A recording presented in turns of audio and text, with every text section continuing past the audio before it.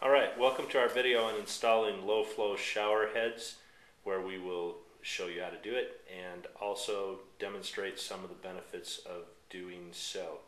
We've chosen the Oxygenics Elite Shower 700 series for this particular installation, and we'll talk more about our choice for that along the way. Okay, for this video we'll be changing out the shower head at one of our rental properties, and at that property we've got our tenants are three gals who are graduate students at Colorado State University. We've got our simple tools that we need for the job, and we've got our replacement shower head. But before we head over there, let's talk about the three benefits that we expect to realize from the shower head change-out.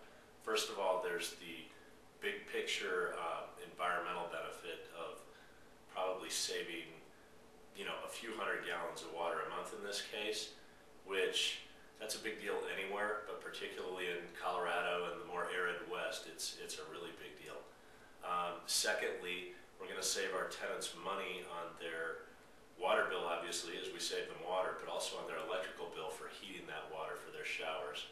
And third, we're going to solve a fundamental problem that they have, which is three of them, they're all in the same graduate program, they're on similar schedules, they tend to take showers back to back, three of them in the morning, and they tend to run out of hot water toward the end of that. So hopefully we'll take care of that problem as well. So let's head over there.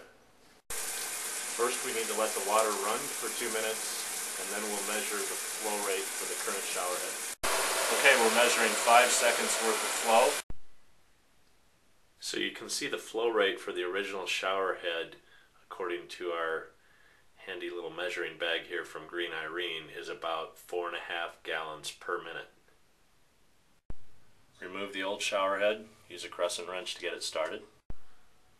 Be sure to clean up the threads with a wire brush. Then we're going to wrap Teflon tape 1.5 to 3 turns around the threaded end of the shower head. It's important to wrap that Teflon tape clockwise. Then we'll hand tighten the new shower head, and we'll finish tightening that with a crescent wrench using a washcloth in this case to just protect the shower head while we tighten it.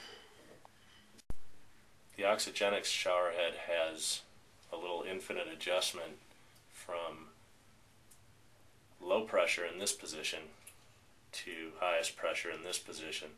Flow remains the same. So we're ready to measure the new flow rate.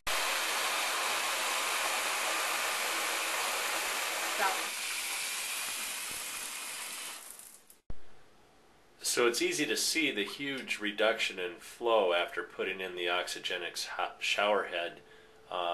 Looks like we're at about 1.25 gallons per minute against the 4.5 gallons per minute of the old shower head.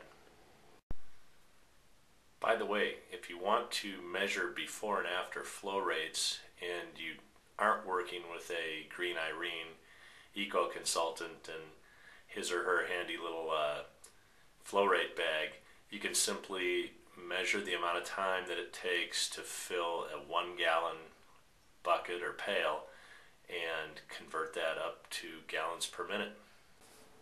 Well, there you have it. A quick and easy way to save water, energy, and money by changing out a shower head. If you'd like to see more details about those savings or learn more about similar projects to make your home more eco-friendly, check out our blog at blog.greenteamre.com. Thanks for watching.